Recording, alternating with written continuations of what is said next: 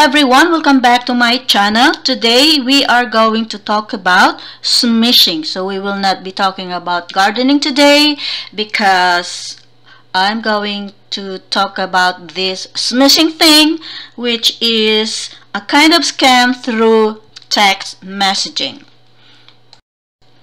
On April 16, 2021, I received a text message apparently from the USPS.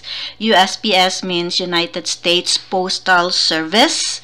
And as you can see, that is the number that they have used in sending a text message. So as you can see, it is apparently from USPS.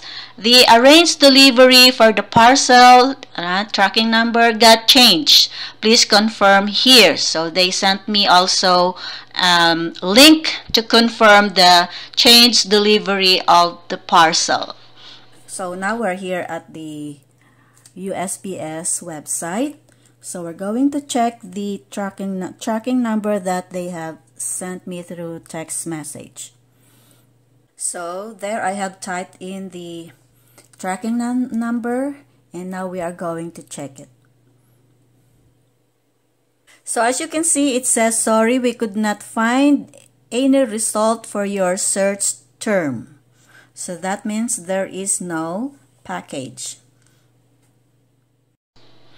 So to learn more about what's going on about this text message, the next thing I did is I researched if there is any scam going on using USPS, and I found out that this scam has been going on for a while already, and they are not only using USPS, they are also using other mail carriers like the FedEx, Amazon, UPS, and others.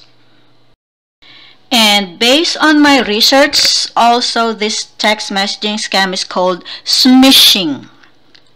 I have here put the meaning and what this smishing is all about.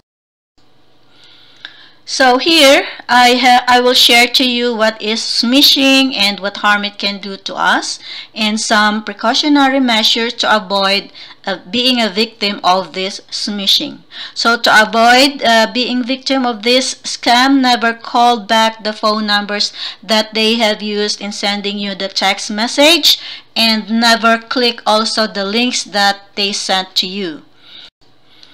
Don't ever call back or don't ever click the link, because if you do, your phone might be hacked and they might get all the data from your phone and be used against you. So that's it for today, my friends. Hope you have learned something from this video and hope to see you on my next video. Bye for now. Stay healthy, stay safe, and have a great one, everyone.